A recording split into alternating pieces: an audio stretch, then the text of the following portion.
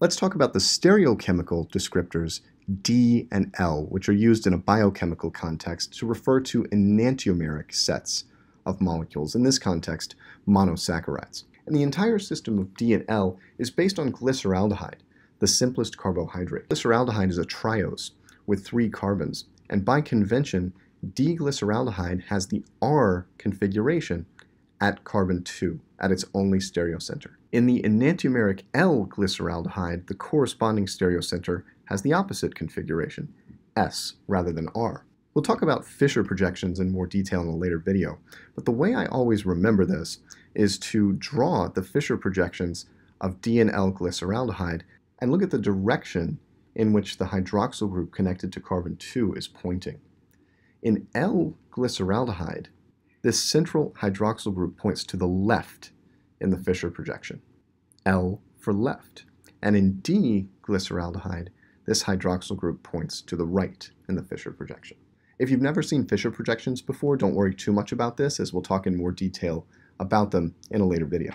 As we move to the longer sugars, we think about the longer sugars being built through addition reactions onto glyceraldehyde. So for example, we can highlight the carbon backbone of D-glyceraldehyde right here, and notice that in the tetroses, the D-tetroses, we have those carbons of glyceraldehyde kind of built in. In all of the D sugars, that stereocenter that corresponds to carbon 2 of glyceraldehyde, the one that's closest to the CH2OH group, has the R configuration. This is the hallmark of D sugars. On the other hand, if we look at L-glyceraldehyde, we can see again that the 3 carbons of glyceraldehyde are built into these tetrose sugars. And in the L series, the configuration of that stereocenter that's closest to the CH2OH group is S.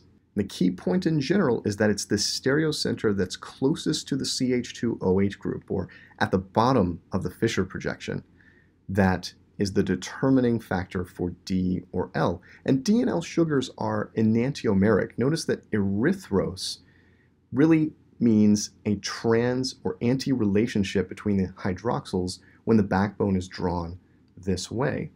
D and L erythros are enantiomers. They differ in configuration not only at this stereocenter, but at their other stereocenter also. As we move to larger sugars, this trend continues. We can still find the carbons of D-glyceraldehyde on the end of, say, the pentoses, right here. And it's this carbon, carbon 2 in the original glyceraldehyde, that defines D and L. With the R configuration, this is D-ribose, and with the S configuration at that stereocenter, this is L-ribose. We'll revisit D and L when we look at Fischer projections here in a second.